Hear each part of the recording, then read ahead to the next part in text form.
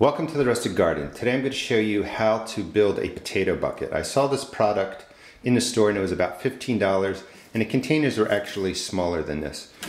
These are just recycled containers, my neighbors drop off containers that they use during the year, and so essentially it's free. So this project will cost me nothing but the cost of the potatoes. The potatoes that I'm going to put in here are red Pontiacs, and you can see that they have the red skin and red sprouts, but the potato flesh itself is white. And these are Adirondack blue, and you can see that these stems are purple, they're not blue, and when you do cut the potato it looks more like the photo, it's actually purple.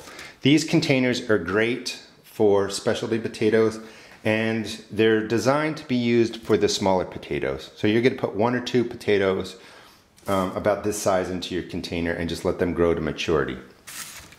Again, all you do is you take a garden container. You could just put a potato in here, you plant it about 1/3 of the way down, fill it with dirt, let it grow, let the top growth die back, dump it out, and then you have potatoes. Or you can make an insert, and this is the insert. All you do is take a container like this.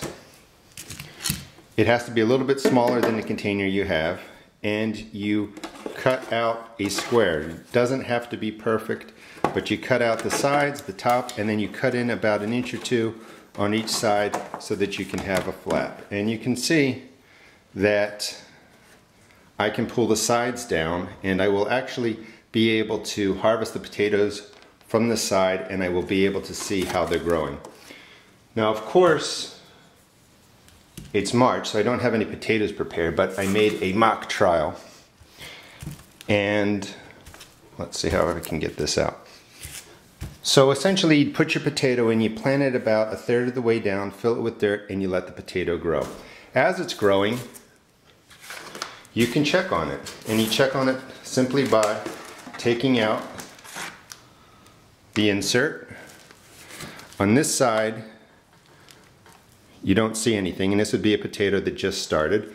But let's just assume the potato's been growing for a while, and it's towards the end of the season. You would take it out and it would look like this.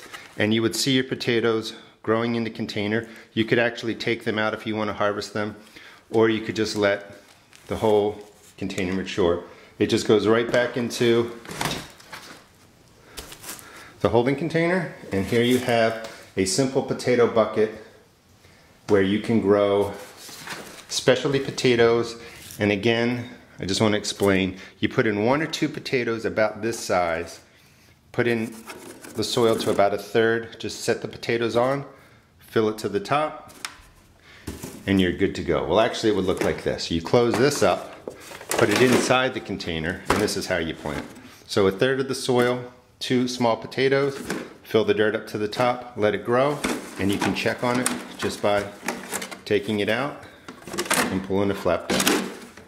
Hope you enjoyed this video.